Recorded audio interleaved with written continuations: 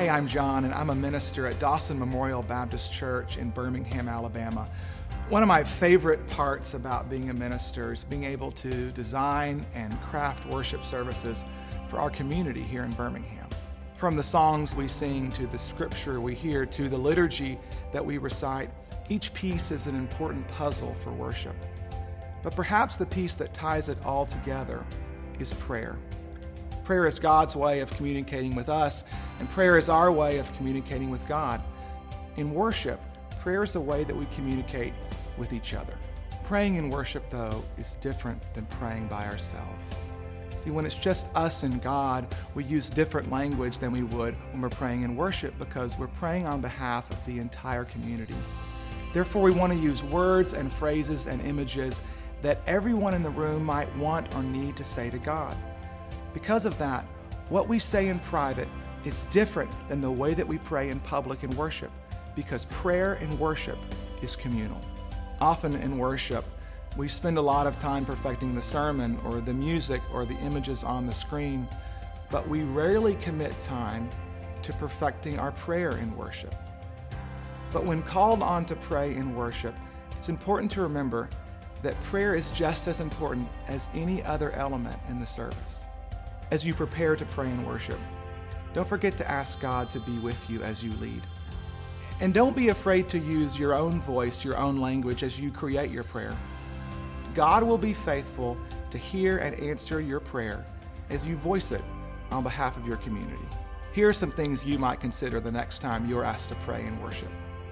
First, think about the content of your prayer. You might meet with a minister to gather information. Ask them about the overall theme of the service and worship. Ask about the order of worship and where your prayer will fit. Ask about how long the prayer should be. This will give you a good framework for the content of your prayer. Next, find out what's going on in your community and around the world.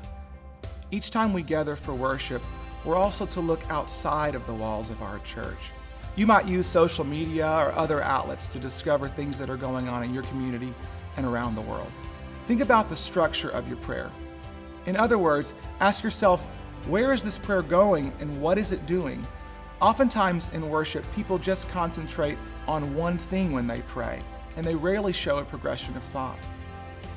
You may also want to be sure to use we language and us language instead of I and me language, since you're praying not for yourself, but on behalf of your community.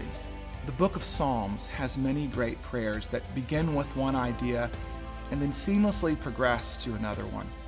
Like many Psalms, you might begin by praising God for all the things that are good in the world, complaining about all that's bad, and then expressing your trust in God to fix and bless all the things that you've mentioned. Finally, think about how you will deliver your prayer. Will you pray without any notes or outlines or helps? Will you read a prayer that you've written?